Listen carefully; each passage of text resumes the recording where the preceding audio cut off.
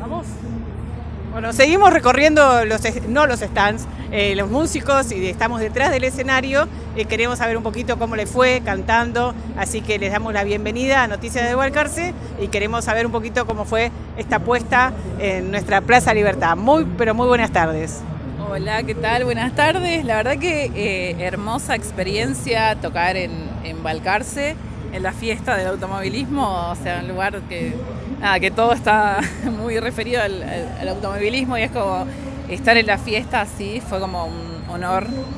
Súper lindo, la plaza, la gente, la energía, el aire que respiramos es muy distinto, así que nada, súper feliz de estar acá presente y bueno, con la banda que ellos son sí de Balcarce y de Mar del Plata.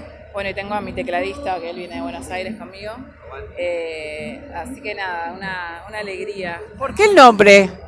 Hija del Sol, me llamo Sol, y mi papá, que me puso Sol, me escribió una canción que se llama Hija del Sol, que la interpreté hace un ratito.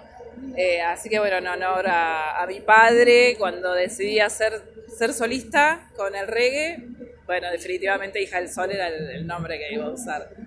Bueno, muchísimas gracias por poder charlar con nosotros y sé que se están presentando en distintas cervecerías, así que Balcarce tiene la oportunidad. Jueves y domingo vamos a estar acá en las cervecerías de Balcarce, así que nada, ya saben, nos buscan en las redes sociales. ¿Cuáles son las redes? Hija del Sol Reggae y Cool Sativa, son los chicos, la banda, así que nada. Bueno, la última para despedirme, ¿qué es el reggae para vos?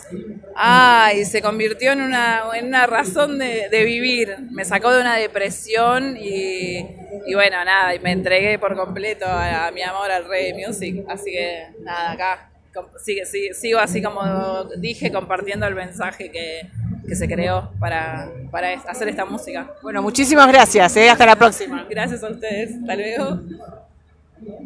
Mirá que